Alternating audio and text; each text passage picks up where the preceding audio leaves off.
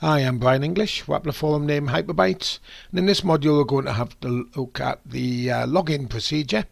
I'll be doing this module in two parts. First will be the very basic login procedure that you would need had you not implemented the verification code modules that I previously showed, and then in the second part we will look at how to integrate that verification procedure into the login itself.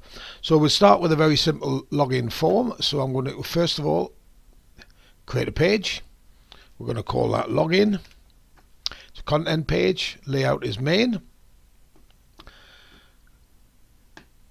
and I'm going to use a block that is already there, login form, and we see that we have an email option and we have a password option, and the names are correct, so we're happy with that. That's not a problem at all.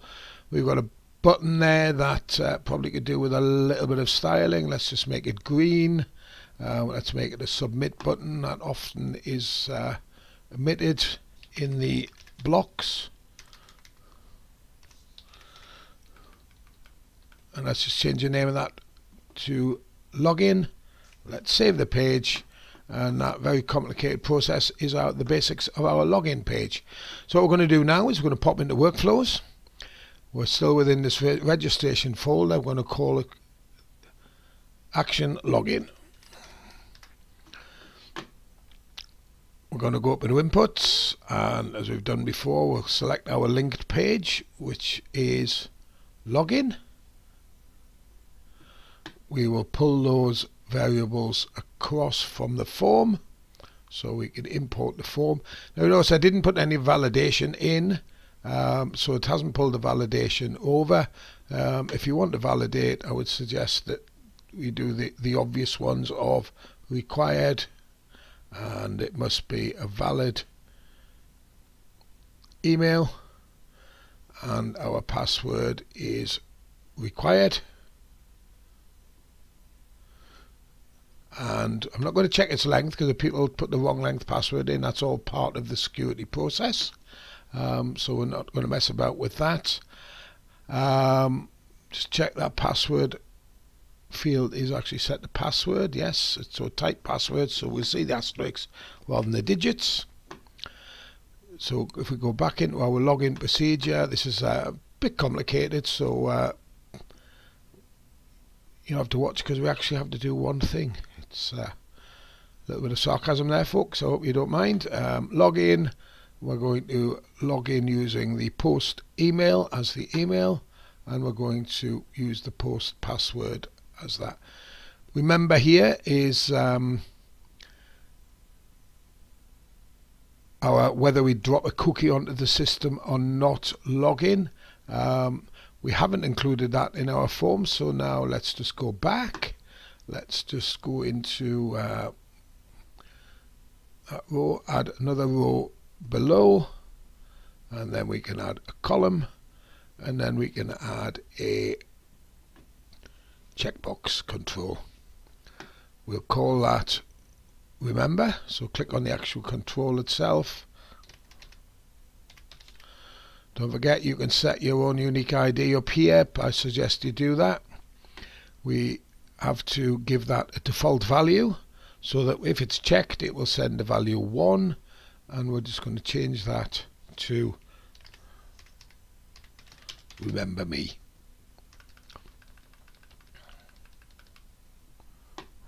Save that.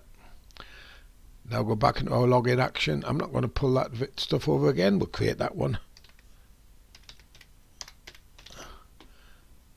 To remember, which obviously matches what we have is the name of this field here. Security login. Now we use the email, the password, whether that remember is there or not. We'll save that. That is our login process. Everything else is handled by the Wappler security provider. Now the last thing we can do is we can add our notifications, and I'm going to actually use, just to show you that you can do it, if we go into blocks, modals, I'm just going to do a warning modal as well. Just drag that to the right place, and the reason I'm going to do that is I'm just going to have a nice bright message for the unauthorized, just for impact and nothing more.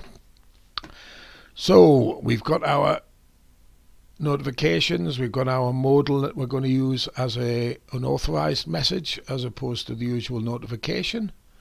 Let's pop into, not quite sure whether why that container's there. Let's not worry about it. Let's get rid. Pick our form. So it is a server connect form. We're going to collect to our login action, and then once we've done that, we've got to create those dynamic events. So in the event of an unauthorized return, instead of using a notification, I'm going to open that modal. So it's a modal warning show. If it is a error, we'll just use the notifications. Put a danger notification in, so I'm going to delete that because I've actually got the wrong action there. Error, we're going to use our notifications, danger, and just say error. Again, you can obviously put whatever message you want in there.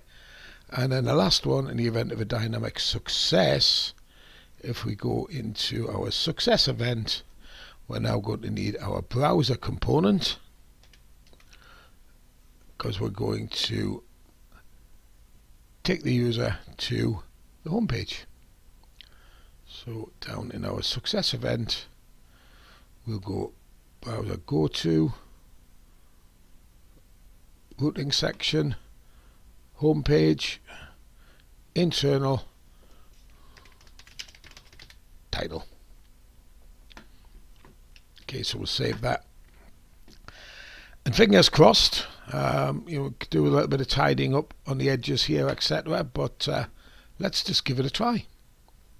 So there's our login, admin at hyperbytes.co.uk, if I remember rightly. 1, 2, 3, 4, 5, 6, 7, 8.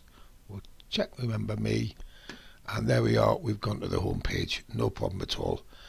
If we go back and let's just try that again.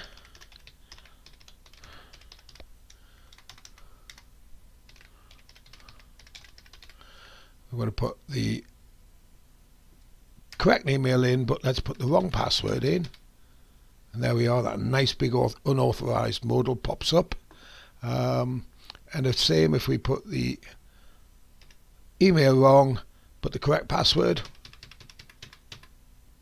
Click that, unauthorized. So that shows how simple it is to create our initial login process. Just before I end this session, I'm just going to just tidy that form up a touch. Appear it's all set in a row, so let's just add a little bit of a border in there. That login button, we need a bit of padding at the bottom of there just to take that right off the line. I think I put that in the wrong place, have we? No, we've got our spacing there. Let's give the container a little bit of top margin just to take it right off the top. And again, why don't we